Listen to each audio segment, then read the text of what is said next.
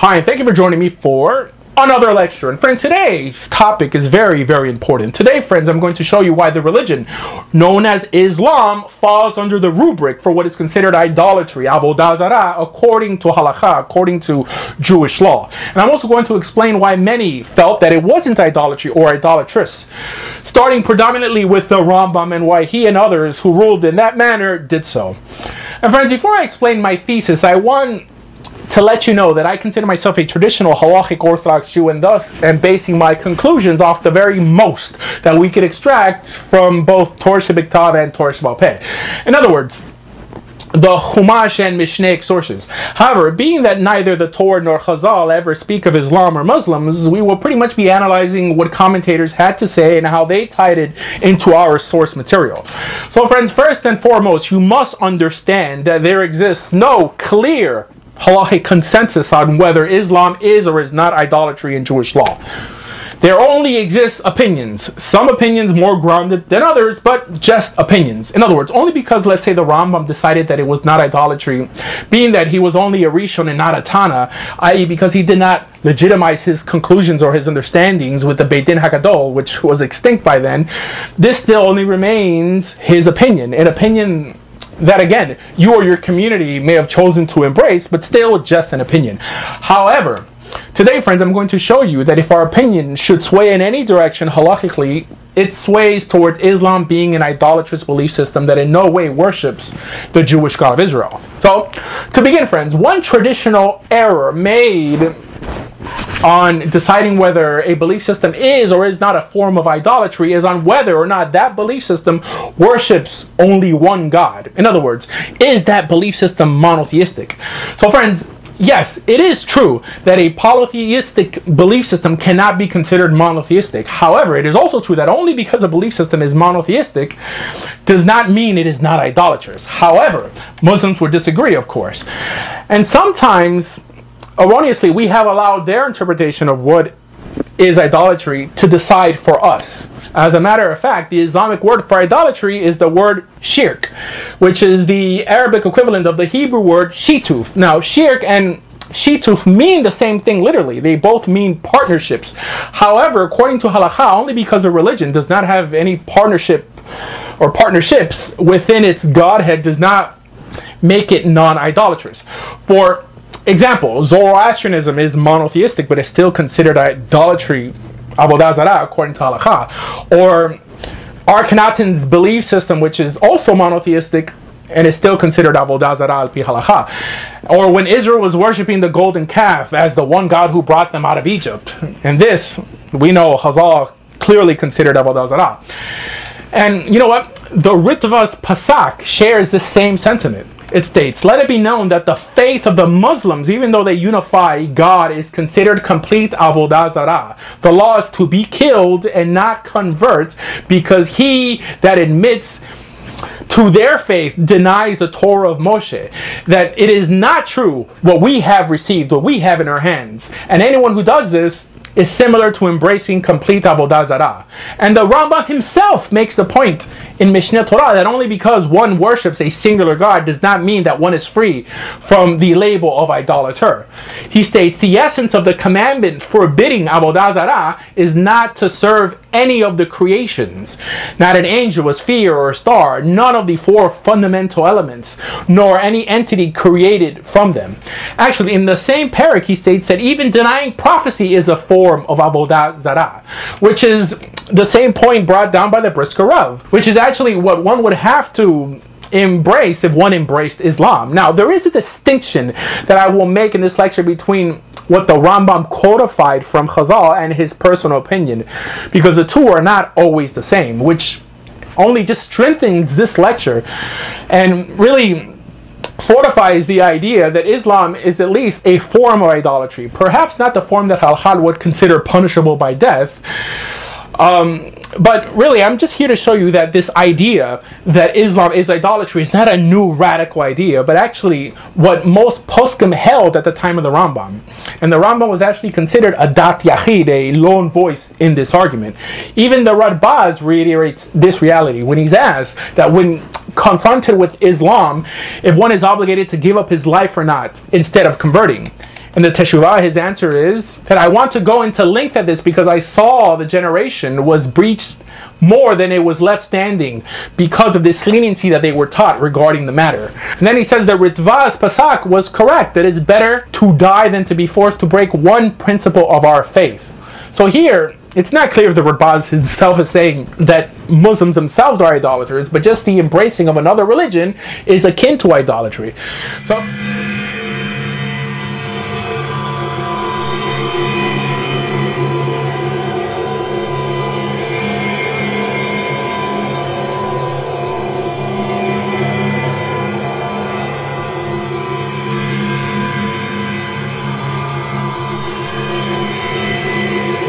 idolatry. So, friends, only because you worship one God does not mean that according to Jewish law, you're not an idolater. And this here, friends, is the biggest rut my co-religionists get stuck in. Thinking because someone worships only one God that they're in some way free from the halakhic parameters of what is considered Avodah Zarah. And friends, the biggest modern cause for this form of thinking is mainly because of the word idolatry, which conjures up images of people bowing down and worshiping statues. And yes, friends, someone who worships statues is an idolater. Actually, one of the main points is that someone who worships anything other than God, the God of Israel, is an idolater. And this is clear in halakha. What is not clear is whether we consider the Islamic God the same Torah God. And the answer to this question is obviously not. But anyways, the word idolatry that we say in virtually every language outside of Hebrew is not the proper translation of the Hebrew phrase that means idolatry. In other words, in Hebrew, the word for idolatry is Avodah Zarah, which literally means foreign service or foreign worship. Foreign to what? Foreign to what appears in Torah. This is crystal clear, my friends. Actually, what we call idolatry in our languages in Hebrew would be something like Avodat Pesilim, or the literal worshipping of statues of idols, which again would constitute a form of Avodah Zarah, but again, only because one didn't physically worship an idol did not mean that that person was not delving into Avodah Zarah. And the point of this lecture is to show that there are many other opinions, and actually that probably the vast majority of opinions in the rabbinical world at that time reiterated these same points and held to these same principles. However, today people have gotten stuck just with the Pasak of the Rambam, mainly because the Shulchan Aruch and the Ramah paskin by it. Now, what does the actual Mishnah have to say about what is Avodah Zarah? Well, the principal section by Chazal used to classify what falls into the rubric or category of what is Avodah Zarah is in Masechet Sanhedrin. It states, "He who engages in idol worship is executed. It is all one whether he serves it, sacrifices to it, offers incense, makes libations, prostrates himself, or accepts it as a god, or says to it, 'Thou art my God.' But he who embraces it, kisses it, sweeps, or sprinkles the ground before it, washes it, anoints it, clothes it, or puts shoes on it, is still considered an idolater. He transgresses a negative precept and is not executed. He who vows or swears, literally confirms a thing by its name, violates a negative precept. He who uncovers himself before Baal Peor is guilty for this mode of worshipping him. He who casts a stone at Marculus therefore worships it." Now, this certainly does not mention all that is considered idolatry, Avodah Zarah in Judaism, but it gives us a ballpark view of the issue. The question is whether Islam or Muslims specifically fit this mold. And if you notice that it's not one clear mode, that there is different levels of idolatry being described here by Chazal. And friends, from the outset, it seems that yes, Islam would fit this mold, because remember why the Rambam wrote Egeret Hashmad. In the first place, because the consensus being brought down was that Islam was a form of idolatry. And then the Rambam felt that he had to redirect that opinion. We actually see a similar situation with his letter to Ovadia Hager, telling Ovadia that what he was hearing regarding Islam by other rabbis was not true. And this, friends, is something you really need to know, because the average Jew on the street will tell you that it's a closed case regarding Islam, that Judaism has always held that it's not idolatry, when they have failed to properly research the issue. And I will demonstrate through this lecture that this notion that Islam is definitely not idolatry is very, very far from the truth. And of course, any Muslim hearing this or hearing the standards that we just brought down from Masechet Sanhedrin immediately would notice the throwing of stones.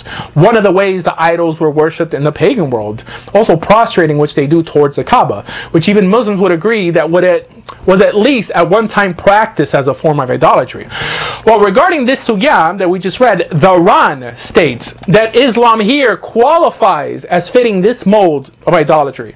He says that the leader of the Muslims, even though that people do not consider him a god, that they nevertheless bow and acknowledge that they are human incarnations of his divine will, that their halachic status is that of idolaters or of Avodah Zarah. In other words, that even though they claim that Muhammad, him, and even the statues are not gods, that the simple honor which is given and demonstrated in this case by bowing, and one could even say throwing stones at it, is some sort of earthly manifestation of their God's will. Thus, this is what makes them idolaters. Also, the Meiri states in the name of Rav Yosef Migash, Muslims continue in their practice of Islamic pagans. Also, the Ibn Ezra states that the Muslims, they worship Markolis. Remember Markolis, the idol that the Mishnah just states was worshipped by throwing stones at it. And the Ibn Ezra here, he writes, and behold Markolis, all the Arabs from east to west celebrate by throwing stones there. The men of Mecca did not turn to Muhammad's Islamic religion until he swore to them that he would not remove Markolis worship from that location. Also, regarding the same sugya, the Ramah, not Moshe Erselis, states that one who throws stones at Markolis here in Mecca becomes guilty of idol worship. He also states that the reason Muslims rest on the 6th day is for purposes of idol worship. Now, the big question is, why did the Rambam feel that Muslims were or could have been different from classical idolaters? One possibility was that he may have thought that because Muslims do not partake of wine, that they would not be menasich. They, in other words, would not use wine for libations that would in some way place them in a category of nochrim who were not of the Avodah Zarah or that of a ger toshav. Now, this is ultimately actually a false distinction, because the notion that one is allowed to derive benefits from any non-Jewish wine, apart from just being forbidden to consume it, was not mentioned or ruled upon by Chazal, but by the Geonim, which some say, like the Rashbam, that it even included Christians, that Christians were also included in this leniency, where the Rambam later forbids. In other words, the Rambam considers Christians idolaters. Now, this regarding libations is true. Muslims don't consume wine. However, it's a little hard because of the other parameters, given what we know about how Islam functions, that it still doesn't fall under the rubric of idolatry. And also, friends, one understanding regarding Muslims, at least nowadays, Muslims living in Eretz Yisrael, is that if they could possibly fall under the category of a ger toshav, of a resident alien. Now, this is a very popular notion because it's tied to the whole issue of the Shemitah year and Rav Kook's Heter Mechira. Now, this, according to Chazal and even the Rambam, is not a possibility because, first of all, al pi halakha, a ger toshav that doesn't keep the commandments in the Torah is not allowed in any way to contradict them. The Rambam himself rules in this manner in Hilchot Melachim. Actually, it's also a prerequisite to even holding the status of a non-idolater, right? The prerequisite is that they have to be under Torah rule. In other words, warring in any way with Torah or the principles found within it constitutes a form of foreign service or worship, which again is what Avodah Zarah means. Anyways, the Mishnah itself states that one cannot sell his land in Israel to a non-Jew. However, Rav Kook, of whom the famous Heter is based on, understood it to mean that you cannot sell the land to an idolater, which according to him made him selling the land to Muslims okay, because the Rambam classified Muslims as non-idolaters. So this is how the halakha in practice gets invented without any Mishnaic sources to back it up. And about Muslims not just undermining our God, but putting words in his mouth and also undermining Torah itself and claiming that it's false and corrupt, one can easily say that it's kafira. Actually, al pi halakha, kafira is worse than idolatry, and one could even say that it could be the worst form of idolatry, mainly because plain Avodah Zarah introduces foreign concepts into Torah. However, kafira undermines the Torah itself. So it's then a bit difficult to classify Islam, a belief system where the Rambam himself classified even their houses of prayer, locations where a Jew is allowed to pray in, when a Jew would not be allowed to pray in a house of apikorsim, of minut, of kafira. In other words, it's understood nowadays that Orthodox rabbis even forbid their congregants to enter Reformed synagogues because of their beliefs. But a mosque in some way is allowed. If anything, this shows that this issue has not been properly thought out. Now, what I just said really bothers some Jews nowadays, especially because Jews have adopted the practice of praying in the Me'arat HaMakpelah, where the Arabs have told us is where Avraham Avinu was actually buried in. Mainly because it was initially a mosque where Jews just suddenly began praying in. And the Rambam himself, regarding kafira, especially includes Muslims in this category of kofrin. He says that there are three individuals who are considered as one who denies the Torah. They are called kofrim. One who says that the Torah, although it came from God, the Creator replaced one mitzvah with another and nullified the original Torah, like the Christians and Muslims claim. And I think the Rambam also very eloquently states this in a Teshuvah as well, where he states that it is permissible to teach commandments to Christians and draw them to our religion. So here the Rambam is even saying that it's okay to proselytize in Judaism. That this is, although it's allowed for Christians, it's prohibited regarding Muslims, because as you know, they reject the divine origin of Torah, and if they are taught scripture, it would contradict the version of events that they have either invented or confused. Christians, on the other hand, believe the text of the Torah is immutable, although they interpret it improperly in their commentaries. If they were presented with the correct interpretation, however, it is conceivable that they would recant. And if they don't recant, it would cause us no harm, since their scriptures are the same as ours. So here the Rambam clearly explains that Islam is contrary to Torah. Now, some rabbis have been able to distinguish between Muslim wine being permitted and Islam still being idolatry, like the Tzitz Eliezer, which states that although one can benefit from their wine, their mosques are still considered places of idolatry. And the truth is that it's easier, and I mean definitely easier for us from the comfort of our own home, just to call things this or that. When the Rambam himself lived at a time where Jews actually were confronted with the question on whether they should give up their lives or convert to Islam. And friends, I'm glad that I don't have to make that decision. So yes, we today could for sure sympathize with the Rambam's decision. However, the question is on whether nowadays we should continue this discussion. And friends, in my opinion, the answer is absolutely, especially with the current rise of radical Islam around the globe. And this mainly because I feel that only Torah Judaism can defeat the threat of radical Islam in our societies, because it is only Torah Judaism that can give the Muslim a proper monotheistic alternative to their beliefs. But yes, I do believe that it was because of outside pressure that the Rambam ultimately decided the way he did, mainly because by publicly declaring the Islamic faith as idolatrous, he would have been not only putting his own life at risk, but the lives of every one of his followers, to the point that there are even some reports that the Rambam had to convert to Islam himself on one occasion in order to save his life. And even the author of Keshet V'Magen also writes about the pressures that people back then had, even speaking their mind about issues that involved Islam. He says that regarding attacking every other notion, this existed, but regarding attacking Muslims or Arabs, he has never found someone making some sort of claim against them. And friends, another source for Islam being called idolatry is the Kuzari, where Rabbi Yehuda Halevi's rabbinic spokesman declares regarding Christian and Muslims that they praise the place of prophecy in words, but they turn in praying to places of idolatry. They retain the relics of ancient worship and feast days, changing nothing but this, that they have demolished the idols without doing away with the rites connected with them. It states, "You will serve wood and stone," and this alludes to the worship of wood, i.e. the Christians, and the stone, Muslims, which we incline daily more and more because of our sins. And the Taj Bates here, in this portion of the Kuzari, states that the wood is the wood of Christianity, the wood of Jesus, of the cross, and the stone is a stone that is thrown in the Islamic festival in Mecca. And friends, the truth is that Muhammad, as a youth, participated in worshiping the 360 pagan gods in the Kaaba in Mecca, owned and operated by the Quraysh tribe to which Muhammad was a member of. And as Muhammad grew older, he was influenced by Christians who condemned the polytheism that was found at the Kaaba.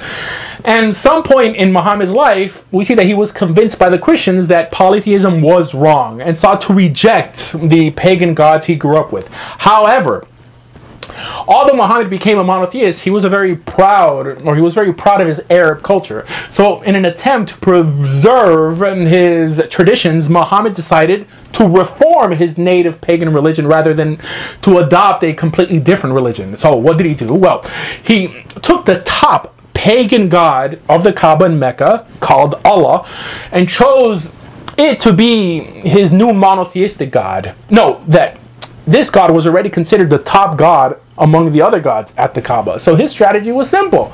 Rather than converting all the Arab peoples to monotheism, or the monotheism of Christianity, Muhammad merely banished the other 359 pagan gods and chose one remaining to be the one only true God, the Islamic God, what Muslims refer today as Allah. And thus Islam was born, my friends. Now, I know that it's true that Allah is the same Hebrew word that we pronounce today for Eloah. However, this in no way makes the case for it being the same God that we worship. Actually, the word El literally just means God in Hebrew, right? Not specifically the God of Israel. Actually, El or Elim could also refer to foreign gods or idols. So, the word El predated the Torah's use, to the point that the Canaanites also had a god named El. And I think this inconsistency grows even more and more today when Jews stupidly claim that the God of the Christians is a foreign god, but the Muslims, we worship the same God as they do.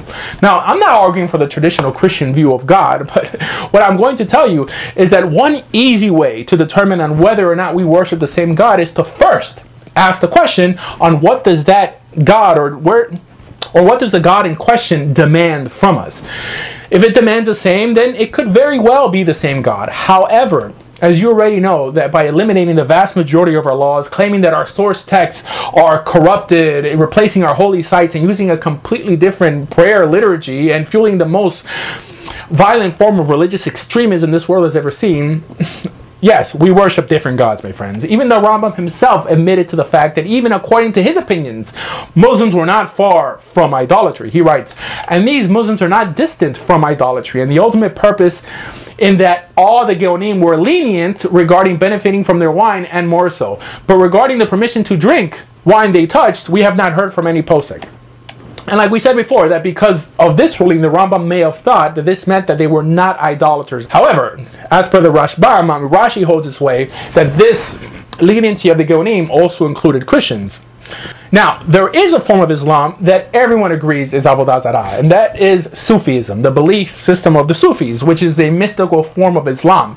And about these, the Rambam's son directly calls it idolatry. We even have Rav Yosef Karo calling it idolatry. So, what's the final understanding? Look, this whole understanding on whether Islam is idolatry first came up because of the decision made by the Geonim not to usher their wine bahana, to allow us to at least benefit from wine that we were in no way allowed to consume. And this surprisingly also included the wine of Christians, as per Rashi. The reason given by the Geonim was that there is a difference between idolaters post-Chazal than the idolaters pre-Chazal. This is clear. So I think given all the back and forth, we could say that any religion that either competes with or tries to supersede Torah Judaism is literally a form of Avodah Zarah, whether they worship one or many gods. However, in the same understanding of the Geonim, there's a huge gulf between the practitioners of these religions today and those back then, which in no way would make them liable for their worship, which is really done out of ignorance. And even the Rambam acknowledged that it's really done out of ignorance. They don't know exactly what they're doing. So it's understandable that the Creator would excuse their ignorance, but halakha does not have to compromise on their status around us for the sake of Jews and ultimately Torah. This is why, even though someone who accepts to keep the 7 laws or some lesser standard of the 613 mitzvot, it would also be forbidden for that person to in any way challenge the Torah by creating or codifying some sort of belief system for themselves or others that acts as some sort of alternative to Torah. Which is why I'm always boggled why a rabbi would offer a person who comes to convert to Judaism the chance to become a Noahide. In other words, that person was already a Noahide, so by placing him now in some sort of group, he would be creating a system for him which would get him to violate the halakha, right? Because the halakha is that he's not allowed to create a religion for himself. He either remains what he is or he converts to Judaism, right? This is brought down clearly in the Rambam. Why? Again, because Torah Judaism is not supposed to create for itself or tolerate competitors, which is what happens when someone is going to call a foreign belief system like Islam pure monotheism and non-idolatrous. So Islam is 100% Avodah Zarah. However, we should sympathize with its followers and under halakha not hold them liable for deliberate Avodah Zarah. So how can they cease to be idolatrous? First, they would have to acknowledge our scriptures fully as authentic without any rewording. They would also have to eliminate their practices that are associated with ancient idolatry that are performed typically during the Hajj, the tossing of stones, the kissing of the black stone, the bowing towards the Kaaba, or any pagan practice that has crept into the religion. Because honestly, the act of accepting Muhammad as a prophet in itself does not constitute idolatry, or in my opinion is in any way theologically problematic in itself. Now, what may come from it is another issue. In other words, I agree that philosophically there is a problem, but theologically I don't really see an issue with this. However, friends, if you are really interested in a more meaningful relationship with our Creator, I want to welcome you. I want to welcome everyone hearing my voice today to consider Torah Judaism, because you, every one of you listening, by converting to the Jewish religion, can become a full member of the people of Israel, and as well become an inheritor to every blessing in our God's Torah. In other words, the only difference between a Jew and someone who's not Jewish, or a member of Israel and someone who's not a member of Israel, is that the Israelite, the Jew, has chosen to follow HaKodesh Baruch Hu, has chosen to accept Torah for himself. Friends, for more information about everything Jewish, please visit TorahJudaism.org. Thank you.